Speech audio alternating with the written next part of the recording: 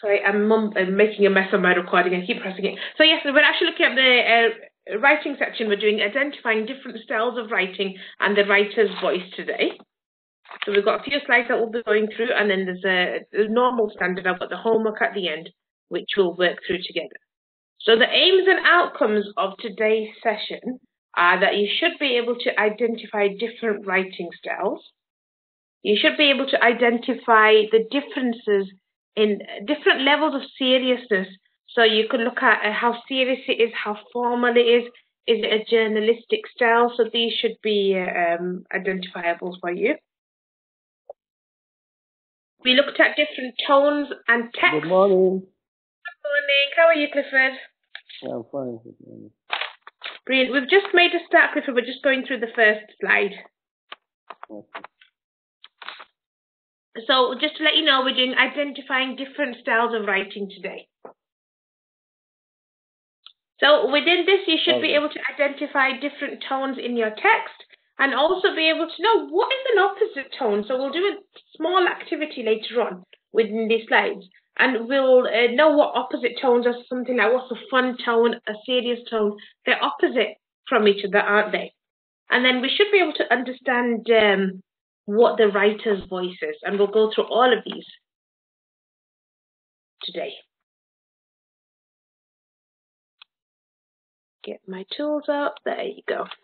So style and tone. So when you actually go for your reading exam, you're going to be using some of these techniques that you're learning today within your reading. So you'll be asked to identify and discuss the tone and style of different texts.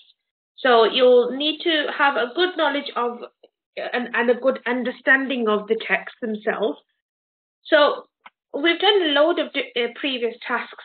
We've done lots of homework, we've done lots of activities together. So unlike those tasks there, you're actually going to need to identify the formal and informal aspects.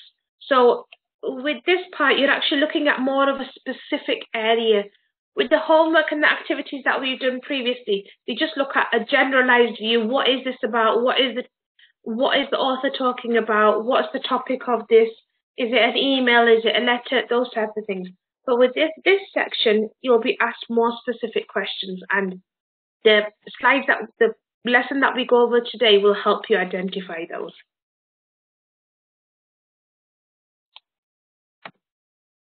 So style, so as we know, every text has a style.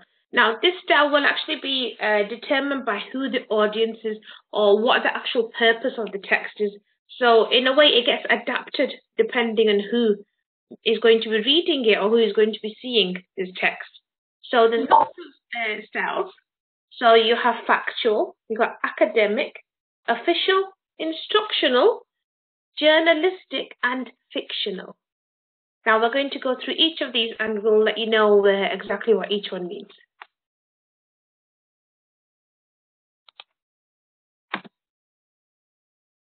So you've got factual texts. Now, a factual writing, you can actually see this in lots of places. It's just factual is just a piece of text that is telling you facts, real news. So it's not fake, it's just they're giving you facts. So you can find factual texts are things like newspapers, magazines, books, internet, and this can be done in a lot of different styles. So you can have it in a formal style where it uses long and complex sentences. It might have statistics and evidence to back up the information. It will be very organized and it will have a very clear layout so that you can actually find information. Now, what I found with factual writing is they like to use subheadings within this quite a lot. So the information is broken up and you know exactly which section to look in for the information you're trying to find out. It could have footnotes. Now, we've talked about these. Footnotes are just those little bits of information at the bottom of the document. Could have quotations, and it could also reference some images or charts or graphs. It might use, again, diagrams and charts if you've got something that you're talking about, complex data, like statistics of some sort. It will introduce its subject. It will talk about what the subject is, and then it'll give you a balanced argument. So it'll give you the pros, it'll give you the cons. So what is good about it, what is bad about it, and then it'll summarize it and they'll put a conclusion. So factual text will follow this style. Then we have academic text, and remember, if you've got any questions, please feel free to ask. Now, an academic text is quite similar to the ones that you see for factual, but to be honest, they're a little bit more boring, they're a little bit more precise, and they're very detailed. So they don't have omissions. So omissions are where information is taken out on purpose to suit the audience, to suit what they're trying to say. So academic texts will have no omissions, no information will be taken out. It will have no errors, and it will have a lot of detail. It will be clear, logical, and like I said, it probably is going to be a bit more boring. You're not going to have any fun information in it. It's not there to entertain you, it's there to educate you. So just think the difference between reading a magazine and reading a book, say if you're doing healthcare or business or IT. So there's going to be a big difference between those two texts. So academic writing can also give you different sources on the subject. So they might give you quotations, it might give you charts and graphs, anything that will support and balance their information. And it can have very technical and specific vocabulary like industry-related terminology and so on with that.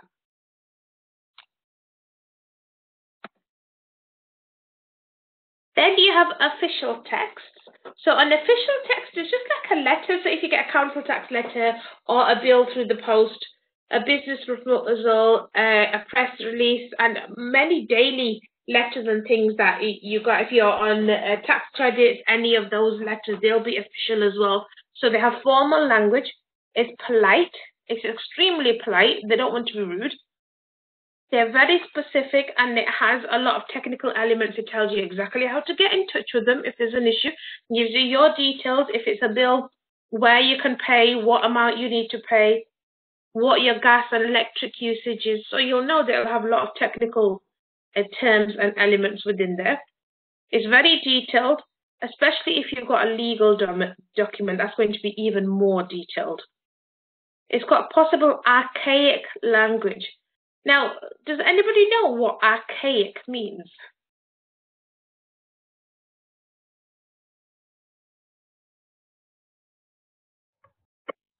Archaic, I think it's an old language, like we don't Yes. use it anymore.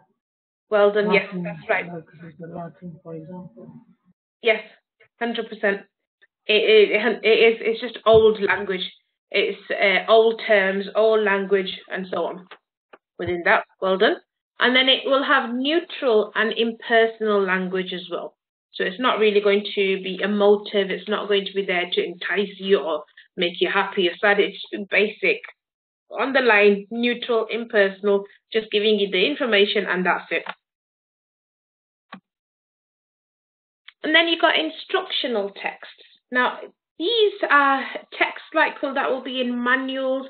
If you've ever used Wikipedia, that's it's instructional text as well. It's got all the detailed information. It just tells you what is what. So if you got go to Argos now and you go and pick up a stool, and it'll tell you how to put a stool together. I picked up I went and bought a desk chair a couple of weeks ago, and I had a very big instruction manual there, going step by step, breaking everything down, how to put this together, what to do, how many screws I've got. So we've seen some instruction manuals styles already. So it has instructional languages, so it tells you what to do. Exactly, screw this in, tighten this, hand tighten, screw tighten, and so on. It's got technical vocabulary, so it'll tell you to use the four-headed Phillips driver, screwdriver, or it'll tell you to use an axle or an Allen key. It has textual features like illustrations or diagrams, which will tell you exactly what part goes into what part, how to join things together, and then it might have bullet points on the side as well, just listing what sort of equipment or what sort of items are included within that. It might have advisory language, things like could, should, might, and then it will definitely have precise language because it will be telling you exactly what you need to do. So this is what an instructional text will be looking like.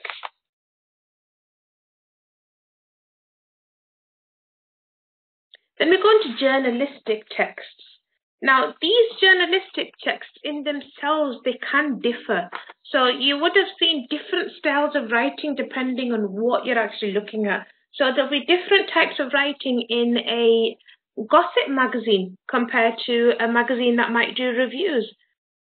Within newspapers as well, you might get some really like tabloid newspapers where they're giving you all the information about how these restrictions might be lifted for COVID on July 19th, and be all serious and correct. And then there might be more of a fun piece that's making a little bit of joke of the indecisiveness. So there's different types of journalistic text as well. So we're going to look at two of these. So you've got serious or broadsheet journalism.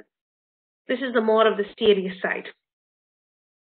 So they take a logical approach to the subject. They have a very serious subject matter, so they won't make any fun of anything. They won't be sarcastic. Their opinions that are made by the writers are quite thoughtful and they're balanced, so they're not going to be biased. They're going to actually consider all the facts.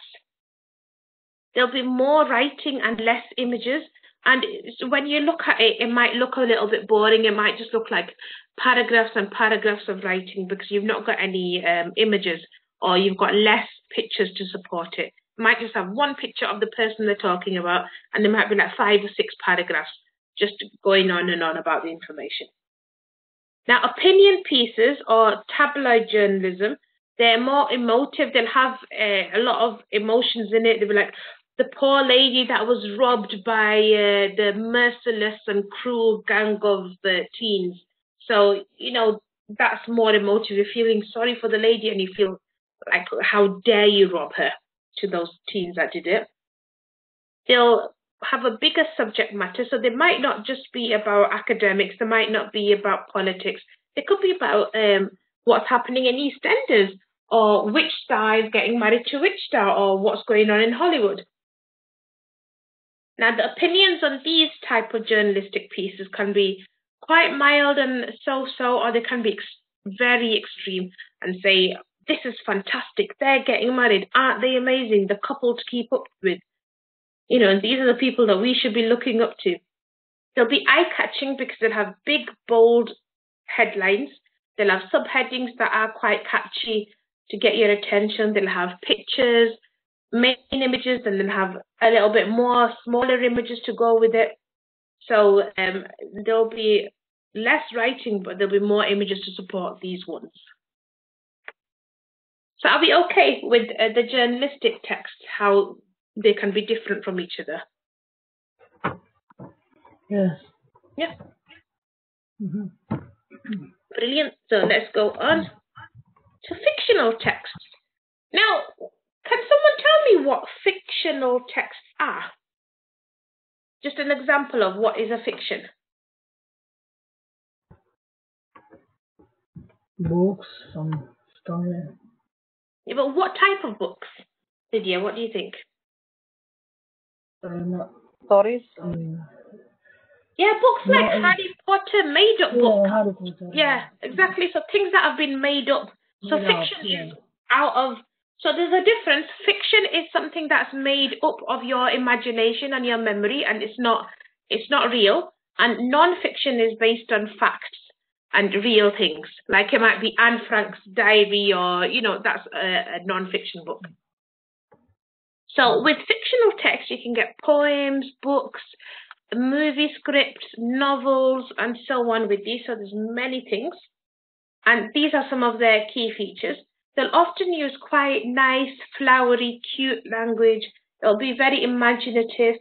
If you've ever read Harry Potter or ever read any of those teenage werewolf and vampire style books, you know they make up a lot of the language, don't they, within that. So it's quite imaginative.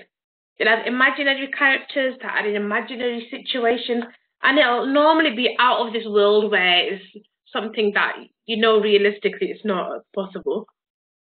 They might have an unusual style. So like within poetry, they might have different style of line spacing. They might do a different type of paragraphing. They might split their work up into chapters and episodes or acts, especially for texts that are quite long or books. So just imagine opening a book and from start to finish, you're just reading all the way through. It's going to be boring. You don't know when to put down.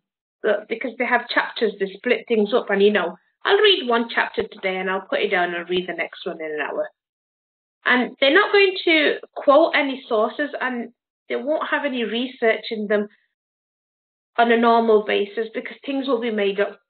Now, the opposite of this is if you're reading, say, a historical romance novel, then you will have a little bit of research being done because they'll want to have known what it was like in the 1900s, what type of clothes people wore. So you'll have a slight research because it's based in an older reality. But besides that, on a normal basis, for fully fictional books that have just been created out of pure imagination, they won't have any sources of research.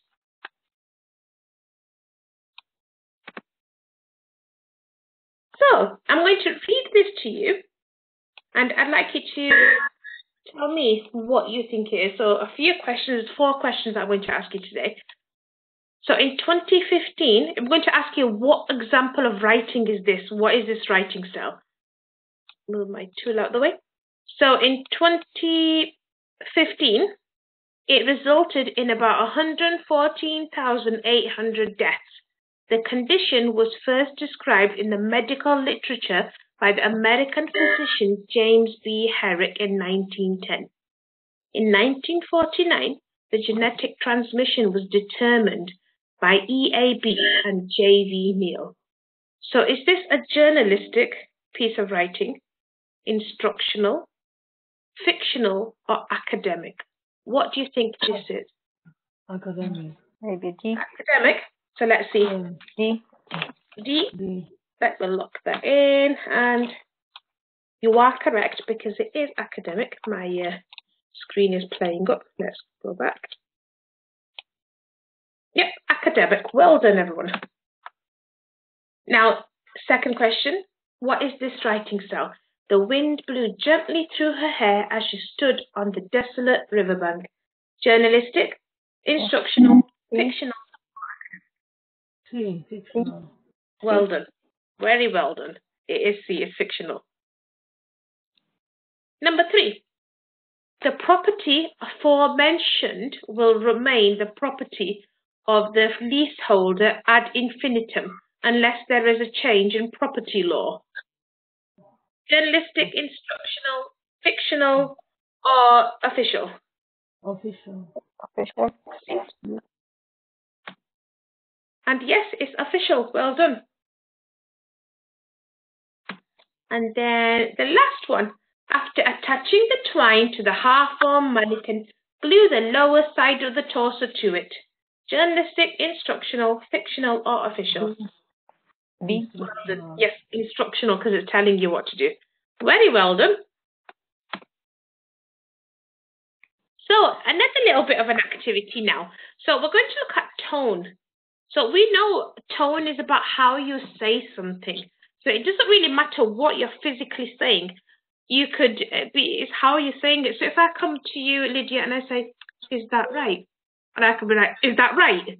It really depends. First one is me just being a little bit like, oh, okay, is that right? I understand. Second one is me being a little bit more angry. So I said the same thing, but it depends on what tone you're using.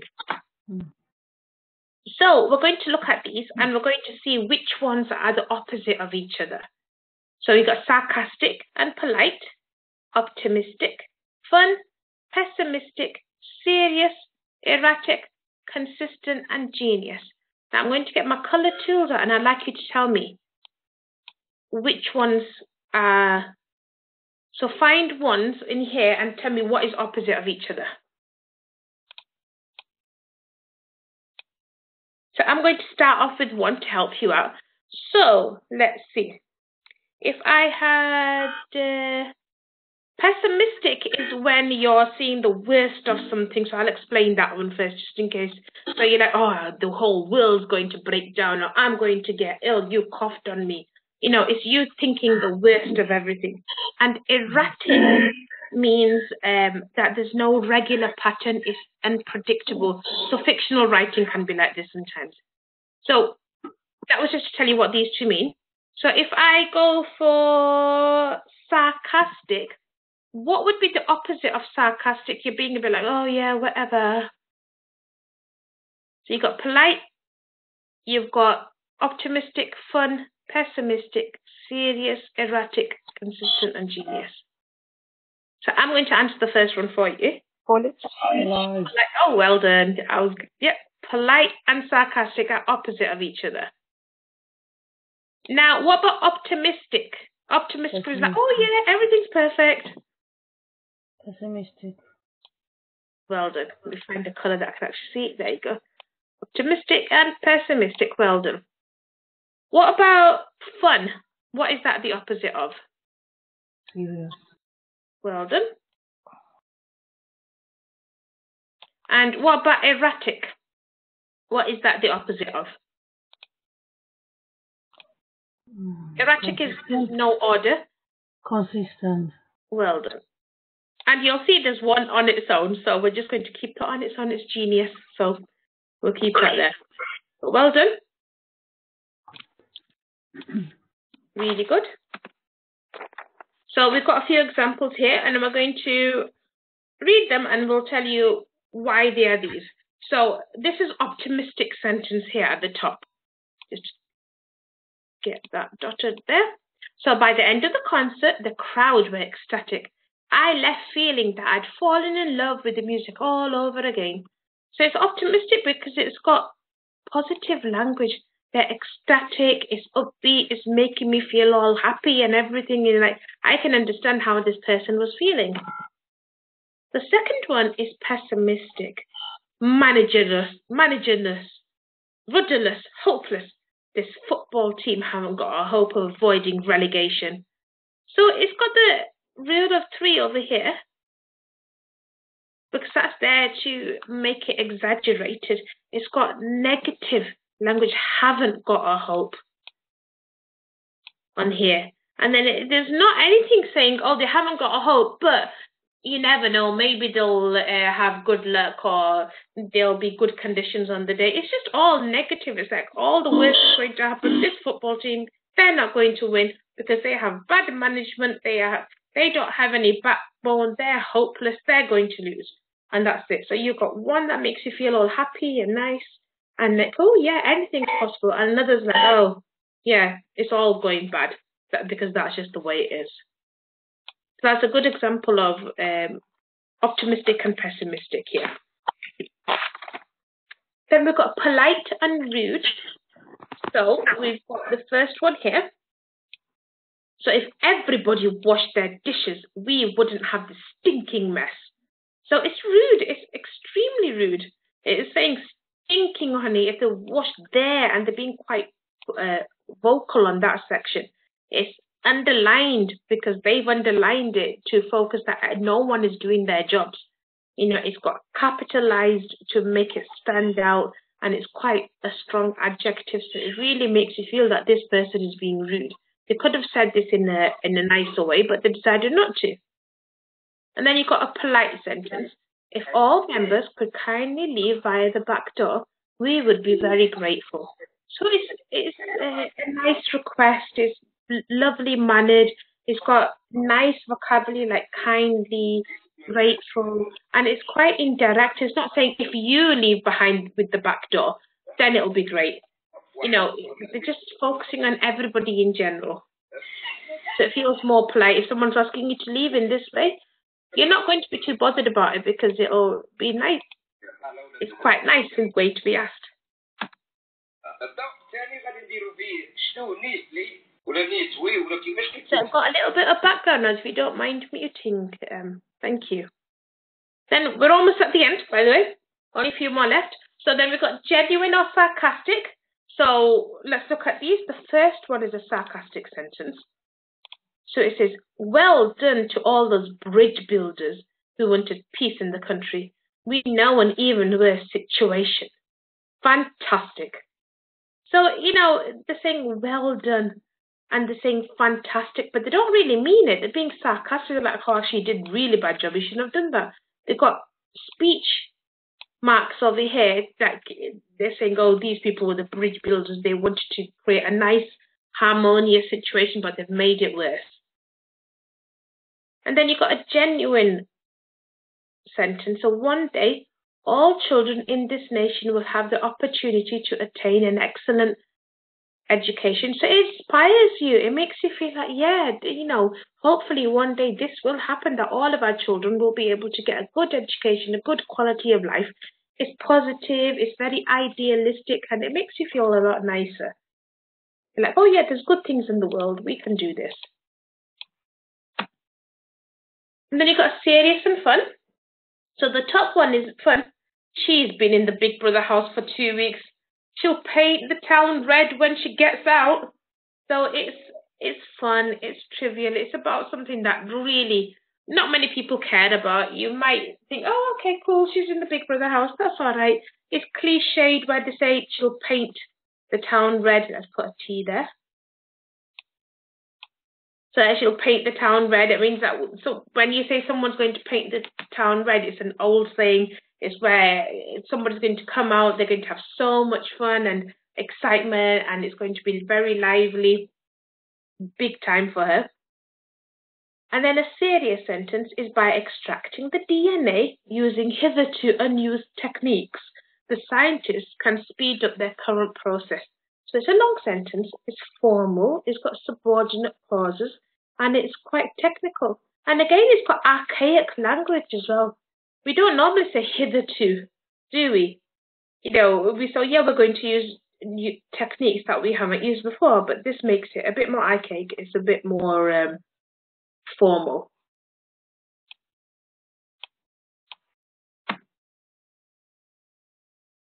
Then you've got erratic or consistent. Let's scroll down so you can see the screen properly. So this is a text, and it's quite, you've got to see, is it erratic, is it consistent, what do you think? So, all my life I have been a supporter of the Independent Democrats. You should be too. I first came across their policies in 1986 when I read their excellent manifesto for the local elections of that year. The opposition leader was an idiot, so it's a no-brainer. So it's quite fun. It's personal style, and then it goes a little bit more formal, and then it finishes off quite rudely because they're calling the person on the other team an idiot, and it's not nice. Then they carry on saying, the first election was brill. They secured an unprecedented 11% of the vote and won councils in Surrey, Glamorganshire, and Teesside. Couldn't win a single seat, said some. My eye. So it's got shortened words on here. So brill for brilliant. So they shortened it out there. They've got a bit of sarcasm. My eye, couldn't win a single seat. So they're making fun of what people said. And they've got some factual information and statistics by 11% of the vote and so on. And then it's a shame they folded in 1991 without trace. So short ending, they've not summarized it, they've not put a conclusion down. So what do you think? Is this erratic or is this consistent?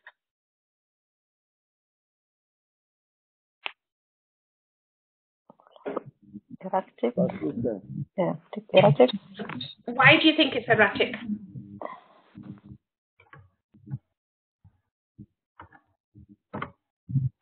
You're correct. It is erratic, 100%. But what's made you come to that conclusion?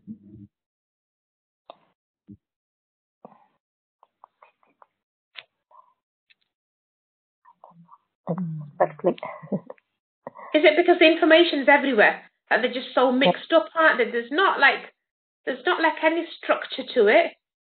They're using lots of different styles of writing. It's all over the place.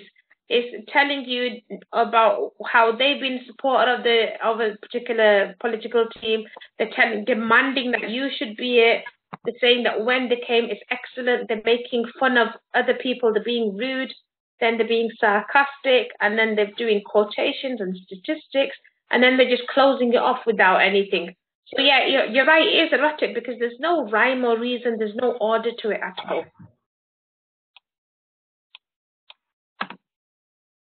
And then this last section for here, we're just going to talk about the writer's voice. Now, when we say the term writer's voice, we actually mean what sort of tone, what sort of style. So the writer's voice is an individual, it's their style of writing, it's the style of the writing that the author does. So it's their unique and personal way of writing. So what we look at is how somebody uses style, how they use tone and attitude. Now, my style of writing and all of your styles of writing, they're not going to be the same. And that's not saying that Lydia's is better or that Clifford's is better or mine is better. No, it's not. Everybody's will be good. It's just that everybody has a different style of writing. It's the way we convey ourselves. It's how, if we were all to write a novel or a piece of text, is how we would put our information down. So this writer's voice is like the attitude that is illustrated by what the writer's beliefs and values are. You know, what it conveys the emotional part of their writing. And it's a combination of really everything that you would have in writing. And it shows what that type of person is. Because when you do writing, you've got opinions, you've got bias, and you will have a certain style or a certain way that you believe in things, and that will come through into your writing. So that's what we mean when we say writer's voice. Is that understandable, or would you like me to explain that a little bit more clearly? Yeah. Brilliant. So my laptop is lagging a little bit today. Let me just put that back on there. Take this off. So today, hopefully, you've been able to identify different writing styles, and you'll be able to identify the seriousness and the formality in journalistic styles. You'll know what tones there are: sarcasm, fun, optimistic, pessimistic, erratic, consistent, polite, and rude, and so on, with the opposite tones. And you should hopefully understand what the writer's voice is. Now, I've got a piece of homework that I'd like I've emailed to you this morning, and it's just got a few questions on here that will get you prepared for your exam. So it's writing styles, tone, and it's just got some questions like identify the style you would expect for an article, a recipe, a will for when someone's writing down their last testament if they die, who's going to get their properties and money and so on. Then identify the tone in these extracts. So you've got two sections here. So if we go on to the first section, and we'll work on, say, the first two together. So if you've got articles about a new cancer treatment, what do you think would the style be? Would it instructional, factual, official, academic, journalistic?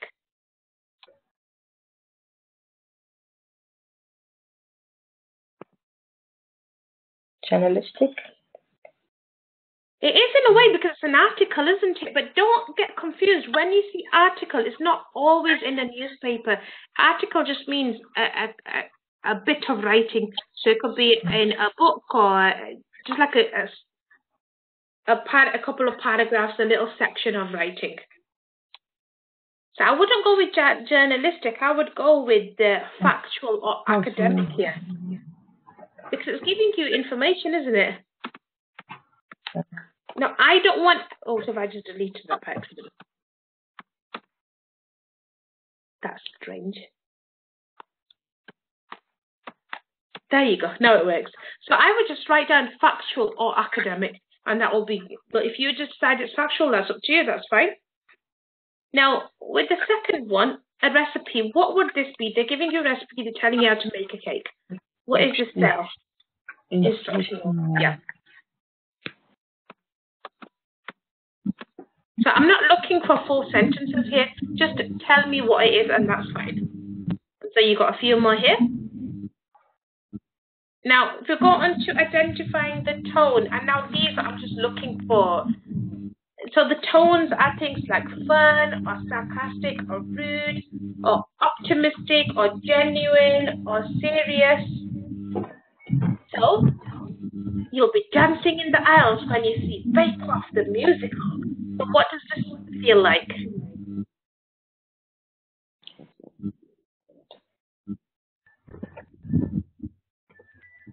Because they're saying dancing in the aisles, so it's not serious, obviously, because they're having all this fun language over here. So, what do you think this would be?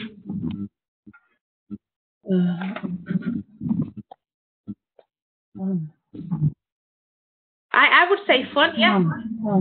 Because it is fun, isn't it? Because, you know, if you've got a serious document, they're not going to be telling you that you're going to be dancing all through the, for example, if you're in Tesco's or anything. And then the second one, just to give you a bit of a point of how it goes. So remember, just use one word. I don't want sentences, just the one word answer is fine. So-called researchers claim they have made a significant breakthrough in their studies. So here, they're calling someone so-called. So they're not being very nice. They're using remember when I showed you an example where they use speech marks to do a particular thing? Sarcastic. Yes, well done. So it's sarcastic. So yeah, we're just looking in that type of point there now. So go through this. Just tell me exactly what they are. I don't want big enormous sentences. Just give me the one-word answers, and then I'll get them marked and so on. So brilliant. Let's stop recording.